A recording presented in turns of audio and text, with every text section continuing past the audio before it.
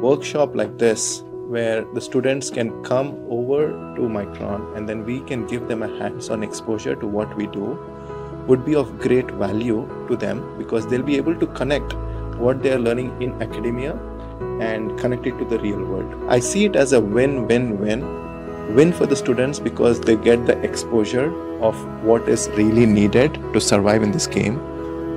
It's a win for Micron because you're getting the brand out there. Now people will know that we are actually doing cutting edge work in India right here, right now.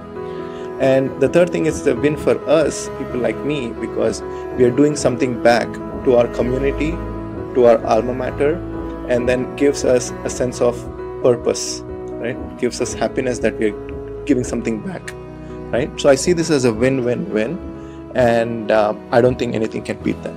If you are interested in semiconductors and if you are working in a company like Micron, and if there is some debug that you have to do in the semiconductors, even if you are very interested in it, you won't feel that you are extending your hours, but you will feel that you will get that dopamine effect, and you will get interested in solving the questions and solving the problems.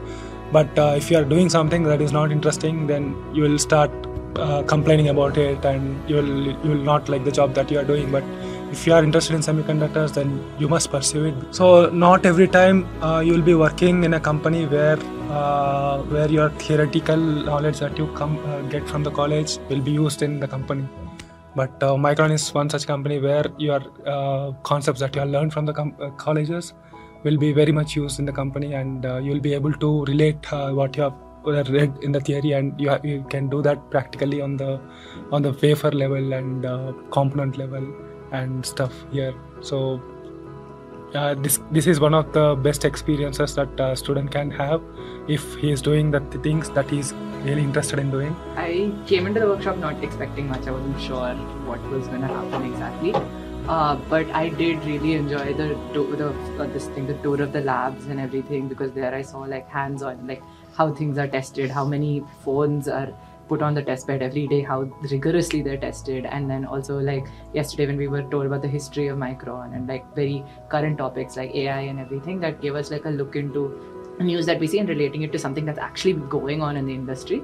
And the other thing was, I was a part of the NAND hackathon, so I didn't really know anything about NAND flash, but going through the lectures that were given gave us a little bit of an understanding, and then applying it during the hackathon itself was a great experience.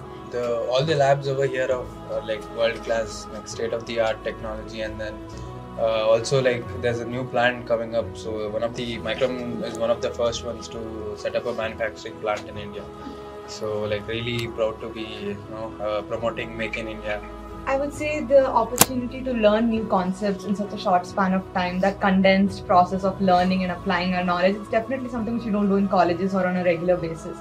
So the ability to exert our critical thinking and sort of flex our thinking muscles was a wonderful opportunity. Yes, it did come with its fair share of problems and obstacles, but surmounting them was a wonderful thing to do. And I think it has left me more excited for opportunities that will come my way, and more excited about going back into this.